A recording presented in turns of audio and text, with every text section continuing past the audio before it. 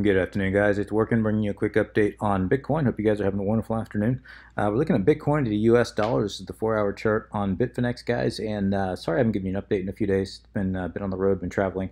Anyway, getting back in the saddle now a little bit. It's going to be a longer weekend for me. But anyway, as we look here, Bitcoin obviously broke out of this wedge, had moved sideways, started consolidating right below our known resistance here of 6540. I've told you in the past it's an extremely relevant zone. We need to get above this prior order structure here within this wedge, which was sitting right here at, again, about the top of 6540. It did come up, wicked above it here, created a higher high, which was bullish, came back down. We did test this prior order structure right down here by just a wick, right back up, right back down again. We can see that this almost a double bottom here, not quite, but a little higher higher low, but still almost quite a double bottom. Again, testing this order structure down here, came right back up, and now we're still hovering right below this 6540. I do think this is going to break in one direction or another, guys, and I understand that it's frustrating to say, it's going to go up, it's going to go down. Yeah, I get that, guys. It is frustrating, but right now, unfortunately, we're not. This is, in my opinion, a rather bullish pattern that we're looking at. But I can see market makers driving price in one direction, or excuse me, in one direction or another. I do believe they want price to come back down lower, which is I think they're kind of causing this consolidation here to see if shorts are going to get out of the market. If we come in here and we look at our short positions, however, where was I here? There we go. If we come over here and we look at shorts here on Bitcoin, guys, shorts are just maintaining their positions. They believe with all their heart, retail believes with all their heart that this price is going to come down lower.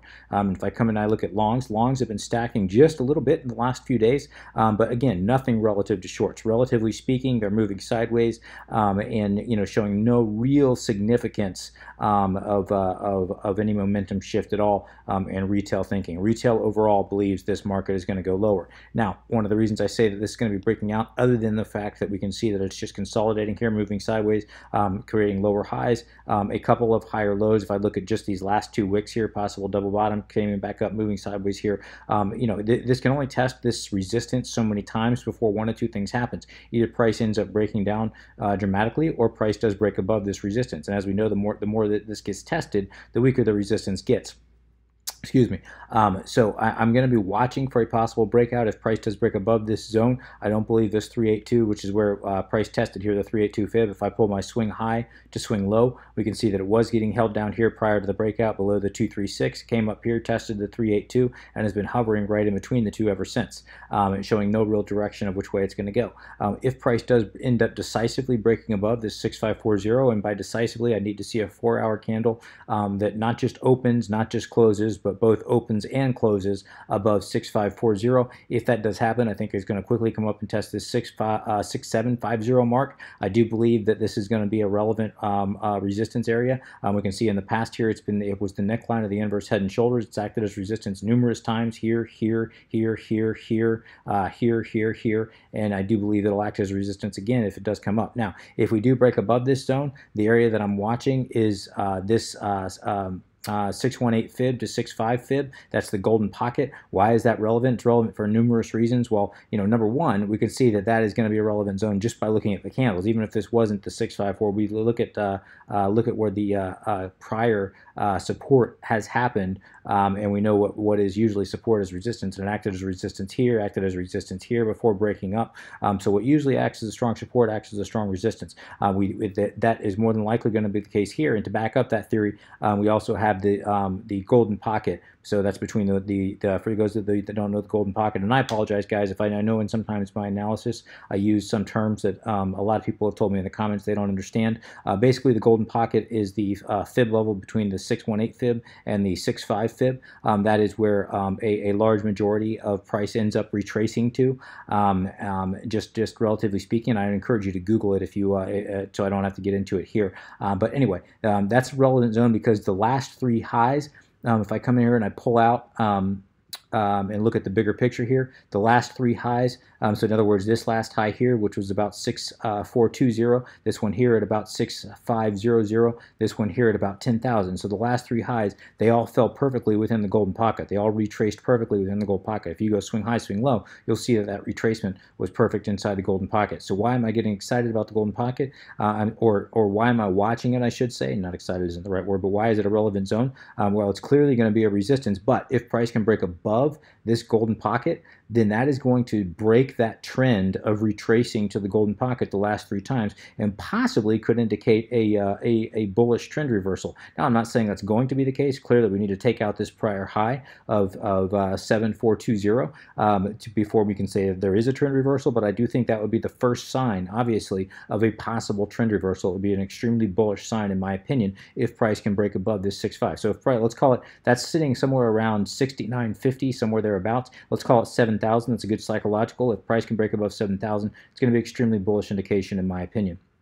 To the downside, what are we watching? I'm watching price come down, possibly creating, possibly entering back into this order structure here. I do believe if price does break above, I'm just going to extend. Well, that's not what I wanted to extend. If I extend out this this wedge here, the support area, the ascending support area, this wedge, so I extend this out. This is generally a good rule of thumb. Anytime price breaks out of a wedge like this, if it retraces, if you extend out the ascending support line, and if price retraces below the ascending support, the probability tells you that it's going to come back down and at least retest this prior low. That's just, just a good trick of the trade, guys. You'll find that that happens numerous times if it breaks. If price bounces up at this ascending support here, gets a nice strong bounce up, that's a very, very bullish sign that price is oftentimes going to, it's come up, it's created its high, it's done its retracing here. In Elliott terms, we'd be looking at this as possibly a 1-2 up for the 3, and this would just be part of a subway and a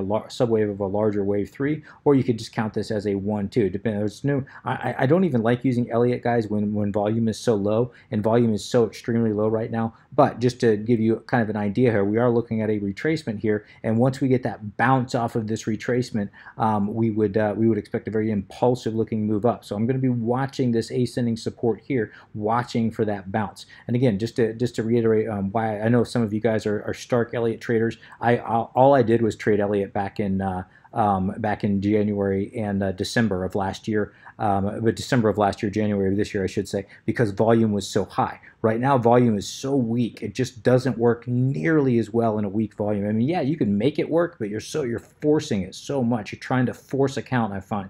And I'm not condemning anybody that uses Elliott. It's an excellent technique, especially in higher volume. But right now, I don't find it's nearly as useful. And we can see right now volume sitting around 3 billion, 4 billion, 3 billion. We're in the low 3 billions right now. It's just pathetic. We need to see volume at or above at least 8 billion, in my opinion, to signal a good trend change. Back in January and December, we had volume well above 10 billion per day, up to 15 billion per day, up to 20, sometimes 25. I mean, that wasn't uncommon at all. So that's the kind of volume we need to see at least above 8 billion, in my opinion, to signal a nice trend change. But anyway, that's what I'm watching for now. One of the things that I'm keeping an eye on here is this 4-hour chart. We can see that these are our moving averages and exponential moving averages. Anytime you see on a 4-hour chart the moving averages start to converge, which we can see the exponential moving averages start to converge, which the 8, 21, and 55 day are right here. They're converging almost starting to overlap on top of each other. And anytime you see that in conjunction with the Bollinger Bands here, again on the 4-hour, starting to bottleneck this tightly, that's a very, very good sign. Probability tells you that's a very good sign that price is going to break in one direction or another. Now, it doesn't mean it's going to break up. Unfortunately, it also doesn't mean it's going to break down. It just means this is a good sign of a larger move to come anytime you see a bottlenecking of this size. And so I do believe a larger move is possibly coming here in the next 24 to 48 hours, in my opinion, and we should know soon enough. As far as trading, if you're going to trade this market, I'd wait for a pullback. I'd wait to buy somewhere, possibly expecting a bounce off this ascending support line here. I don't think the risk to reward is there at the moment, but if you wanted to play that trade, that'd be where I'd be looking to trade. Where I'd be looking to short is a possible bounce off this zone here if price does come up above, watching to bounce off this 6750 zone. That'd be a good area to start laddering in shorts between 6750 and this 618 fib here, which is sitting at about 6950, somewhere thereabouts. I'd ladder in shorts here with a very tight stop sitting at about 7,020, 7,030, somewhere thereabouts.